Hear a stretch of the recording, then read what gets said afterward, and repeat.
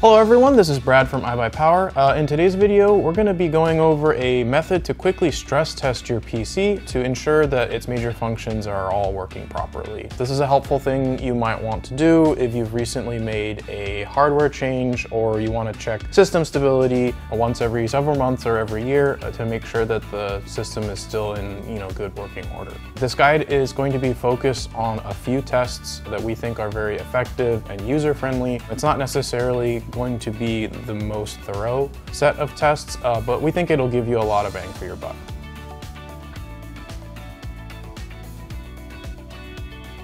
So the first thing you will need for your PC, of course, is a few pieces of software. All of the software is free for personal use. It generally has a professional license if you want to use it for work. Most of them are portable and will run offline. So if you're having an issue with your PC where you can't connect it to the internet, they can all kind of work for that. So the first piece of software you'll want is Hardware Info. This is a very powerful piece of monitoring software. It can read almost every sensor on the PC. The main benefit we like versus some other monitoring tools is its ability to record data. If you're tracking an issue and you don't have time to sit around and wait to spot the issue when it occurs, you can just use the recording feature and kind of go back to it later. There are a couple other a little more lightweight pieces of software that you can use to do monitoring that perform similar functions. Feel free to use your favorite. This is just the one that we recommend. So next up, we will grab Prime 95. This is sort of an age-old favorite. It's still one of the best ways to apply a heavy load to your CPU. After Prime, we will get a program called Cinebench. The current version, as of the filming of this video, is R23. Generally, you're looking to get the newest version of whatever's out there right now. And then lastly, we will grab two GPU stress tests. So the first one is FurMark, and the second one is Unigine Superposition. The first thing you're gonna wanna do after downloading all these pieces of software is familiarize yourself with the locations of important data in Hardware Info. For the purposes of this guide, we're mostly concerned with temperatures, power usage, and frequencies. So go ahead, launch Hardware Info, click the box for sensors only, let that load, and then start looking for the sections about your CPU and graphics card. For the processor, you should find the core and package temperature stats. We're going to mainly be looking at package temperature for this guide. You'll also want to find package power.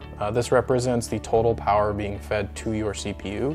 And lastly, locate the CPU frequencies or multipliers, which may appear differently depending on your model of CPU. You're going to want to compare these values to the advertised speed of the processor. For the graphics card, you're going to want to look for temperatures, fan speed, power usage, frequency, and GPU load. We recommend kind of collapsing all the other categories to keep the important items in view. The first set of tests we're going to be running are what are known as power viruses. Their job is to draw as much power and generate as much heat as possible. They're not really useful for testing real-world stability, but they're great for making sure your power supply and cooling system are properly spec'd. So it should go without saying, but save all your important work and be prepared to not be able to use your PC for roughly an hour while you're running all of these tests. To start off, we're going to launch Prime 95, choose the Just Stress Testing option, and then select Small FFTs and hit Go. So Prime 95 Small FFTs hits the CPU harder than pretty much any other task, significantly more than most typical users' programs would. You should see your CPU temperatures and power usage skyrocket as soon as you start the test. For most modern high-end CPUs, this load is actually going to be enough to max out your cooling system. So don't worry, your CPU is perfectly fine running at or near 100 degrees Celsius for the duration of this test. You're going to want to wait roughly 15 minutes or so for your cooling system and case to become heat soaked and the temperatures and power to reach equilibrium. If you have a custom liquid cooling loop in your system, you may need to extend this test to about 30 minutes to an hour depending on how much coolant is in the system, just because it will take longer to heat up all of that liquid. Basically go until you stop seeing temperatures rising. After you reach equilibrium, record down your temperature and power metrics. If you're not using the record function in Hardware Info, I would hit the reset high-low button and let Hardware Info observe for a minute or two so you can get good averages. If your CPU does thermal throttle, you may want to record both peak and average power, since peak power will usually show up before you reach thermal equilibrium. Then you're going to want to stop Prime 95, give the system a few minutes to cool off, and after that we're going to do basically the same thing for your graphics card. So that program would be FurMark. So you're gonna launch FurMark and hit the burn-in test button.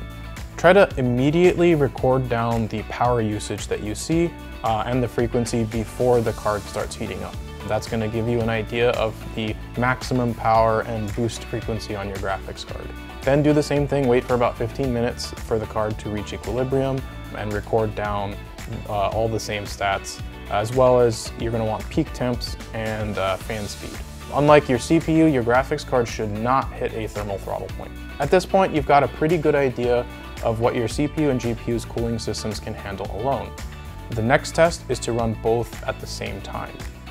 This test is mostly helpful to stress your system's power supply, as such a workload is relatively unrealistic in day-to-day use. So before starting Prime 95 again, we recommend going into the settings and reducing the thread usage count by 2. This is because FurMark does need some CPU processing power to run, and having Prime take up all of it may lessen the load on the GPU and impact the total combined load. So 15 minutes of this again, record all the same values as in the individual tests. Most of what we're looking for here is just that the PC stays running, indicating that the power supply is properly sized for the hardware of the PC. Afterwards, we're gonna let the PC cool down again, and we'll move on to the stability and performance tests. So the first program we're gonna wanna use to test performance is Cinebench. This benchmark is designed to check your system performance in Cinema 4D rendering. It's also used a lot to test CPU overclocking or undervolting stability, but if that's what you're interested in, you probably skip this entire guide anyways. Just like with Prime 95, you're gonna want to watch temperatures, power usage, and clock speed. Hit the multi-threaded performance test button and watch the squares fill over and over for 10 minutes. After the test is done running, you should get a score. You can Google the Cinebench score for your CPU and see how close you get to a typical result. Just be careful when you're looking at results, since this test is used by overclockers. It is very easy to find a result that is much higher than factory performance. Searching for the name of your processor plus review and Cinebench R23 or whatever version you're using will usually get you a good result to compare to. And then last up, we're gonna test your GPU's performance with Unigine superposition. An alternative to this, if you have access to the internet, is 3DMark. We feel that superposition is a better stability test, whereas 3DMark is more widely used as a performance benchmark. The main reason we're using superposition for the purpose of this guide is due to the fact that it can run offline. The free version of 3DMark does require an internet connection to run. So go ahead and jump into the superposition benchmark and select the highest available graphics setting preset that does not max out your graphics card's VRAM. The benchmark is on rails and it will run on its own until complete and then report a score. As with Cinebench, you can compare your results online to see if your score is up to par.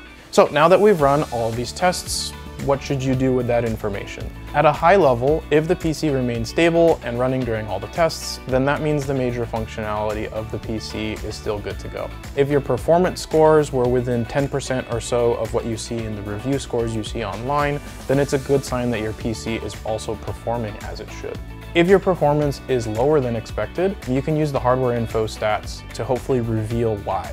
Usually, this will result from some kind of power or thermal throttling. If your CPU was reaching temperatures near 100 degrees C during tests, the board will throttle back performance to avoid overheating. For especially high-end processors, particularly the Intel Core i9s and new Ryzen 9s, they may reach a thermal throttle point no matter how good your cooling system is, since they are designed to continue to turbo and use up all available thermal headroom. However, due to the diminishing returns on performance at these high power levels, the performance results should still be close to advertised scores.